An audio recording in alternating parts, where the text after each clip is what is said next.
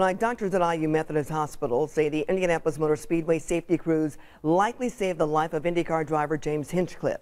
Now, Hinchcliffe suffered serious injuries in a fiery crash during practice yesterday. Our nightly reporter Jenny Ranovich says the care he got on the track made all the difference once he got to the operating room. Jenny? It did, Andrea. Speed was key to survival in this situation. Crews at the track, doctors here at IU Methodist Hospital both prepare for this kind of trauma because with this type of injury, minutes can make the difference. At 200 miles an hour, this powerful crash nearly killed James Hinchcliffe. Part of the car pierced his body through his leg and out his hip. Team owner Sam Schmidt knew the injury was bad right away. Like a dagger, in his cheek, and a lot of arteries, a lot of blood vessels, all that stuff. So I think the main concern was just the bleeding. Doctors say Hinch was losing a lot of blood. That's why speed of care was critical. Those paramedics you see were on the track within 30 seconds. They cut him out of the car and raced him to IU Methodist, talking with the hospital the whole time.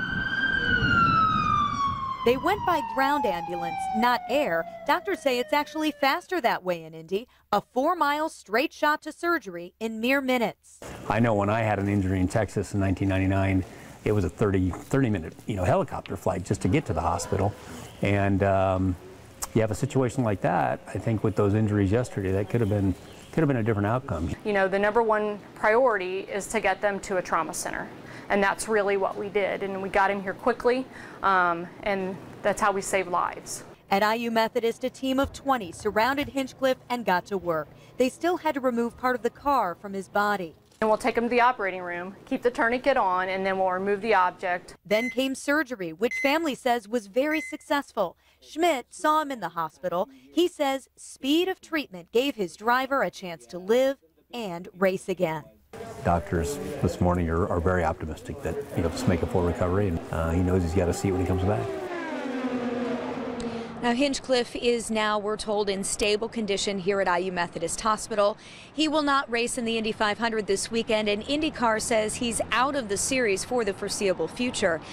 But he is expected to race again. At least Sam Schmidt believes that. Doctors do say that it will be a difficult recovery. This won't be easy as far as rehab's concerned. But again, he is expected to race again. His team owner believes, and he certainly has a lot of support. And Hinchcliffe thanks everyone for supporting him. He did that in a statement earlier today. Reporting live, Jenny Ranovich, Channel 13 Eyewitness News.